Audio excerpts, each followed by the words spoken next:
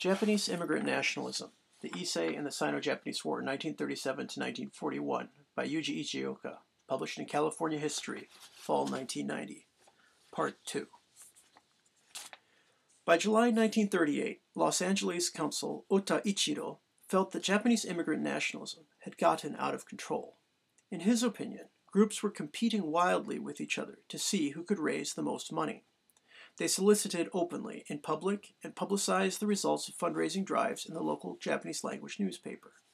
Ota singled out the Heimushakai and Hokukukai, yet another patriotic body, for using strong-arm tactics to coerce people into making donations. Engaging so conspicuously in pro-Japanese activities, he feared, would alarm the American public.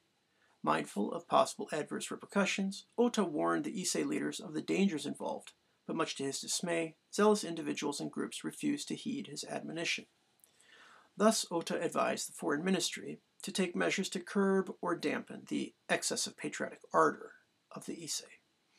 In a revealing report dated July 10, 1938, he recommended to Tokyo that the Prime Minister or the Foreign Minister should issue a statement to the effect that, while it was laudable for overseas Japanese to contribute money to Japan's war efforts, it was by far better for them to use such funds to educate the citizens of the country in which they resided about Japan's policy. If such a statement were aired over shortwave radio or released through the Domei news agency, Ota believed that it would have a salutary effect. He assumed that the Issei who had refused to heed his words would abide by the words of the Prime Minister or the Foreign Minister. Also reporting that overzealous patriotism had emerged in his jurisdiction, Consul Shiozaki endorsed Ota's recommendation. Inasmuch as Shiozaki's endorsement came right after he had proposed that every Issei donate $1 to families who had lost men in combat, this was somewhat ironic, an irony that did not escape the attention of later critics of Consul Shiozaki and Consul Ota. Ota did not receive an instant reply from Tokyo.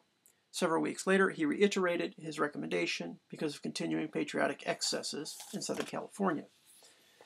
Ultimately, the Japanese Foreign Ministry released a statement on August 9, 1938, through the Domei news agency. Instead of being announced by the Prime Minister or Foreign Minister, it was issued in the name of Kawai Tatsuo, the Information Section Chief of the Foreign Ministry. Kawai began by cautioning overseas Japanese about excessive and competitive fundraising campaigns. Raising national defense and war relief funds was commendable, he pointed out, but it was not the only way of being patriotic. Overseas Japanese were in a position to educate foreigners about the Japanese side of the Sino-Japanese conflict. The Japanese in America, in particular, were situated to inform Americans about the war. If the Issei dedicated themselves to this educational task, Kawai assured them they would be acting as true patriots. Indeed, they would be contributing toward the preservation of good Japanese-American relations, which was more important than the remission of national defense and war relief funds. Interestingly enough, the Foreign Ministry released Kawai's opinions as informal remarks, rather than as an official statement of policy. In all likelihood, Tokyo adopted this low-key, tactful approach in order to unduly antagonize overseas Japanese.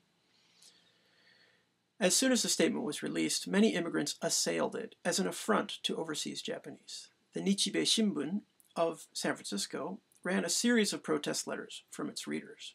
One reader stated that every Issei who had read the letter, quote, felt a sense of indignation, unquote, and urged everyone to disregard Kawai's voice. A noted Issei poet, Yusa Keizo of Guadalupe, pointed out with barbed sarcasm the irony of Kawai's statement in the light of Consul Shiozaki's appeal to the Issei to contribute war relief funds. The harshest and most vocal critic was Fuji Issei, publisher and editor of the Kashu Mainichi of Los Angeles. Enraged by the statement, Fuji minced no words in lashing out at it and at Consul Ota. Cantankerous and opinionated by nature, Fuji had championed the patriotic activities of the Issei from the very beginning, and he had been critical of Ota's predecessor, Consul Hori Koichi, who, in his opinion, had given only lukewarm support to the drive to collect funds for military aircraft. Fuji correctly surmised that Ota had filed a report to Tokyo recommending that the statement be issued. In bitter diatribes in his daily column, Fuji heaped abuse on Ota, calling him an arrogant, ignorant, and insensitive elitist who was incapable of fathoming the motives of the common Issei. And he sternly rebuked Ota for having insulted them in an unforgivable manner. According to Fuji, the Issei donated money and collected imonbukuro because of their sincere generosity, not for selfish motives. The Issei were profoundly grateful for the sacrifices the Japanese soldiers were making on the battlefield. They truly grieved for the families who had lost loved ones, and they possessed an undying love of Japan, their mother country.